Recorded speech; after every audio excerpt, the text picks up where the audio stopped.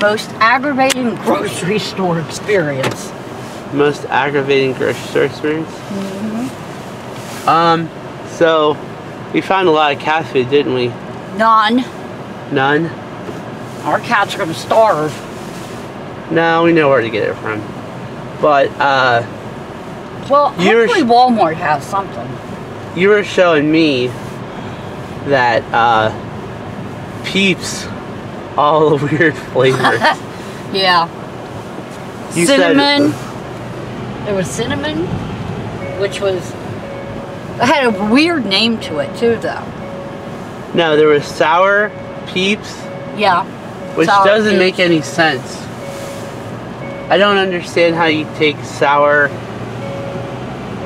I'm going up to Dollar General to see if they have any moist cat food. Since we're already up here. This is attempt 2 at trying to find moist cat food. Oh, shit. Unbelievable. That was the most aggravating experience right there. Because you couldn't find it? Because there's nothing there. Everything I wanted is gone.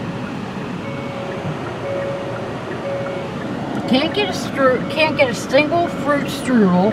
I've noticed they took the clock down. What? At the bank. Yeah, I didn't know that. Yeah.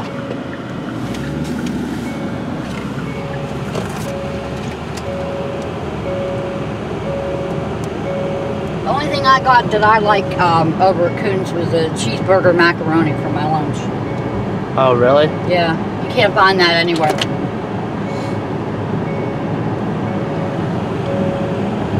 Yes. Really, there was not much in that store that I even found acceptable, or that that I even liked.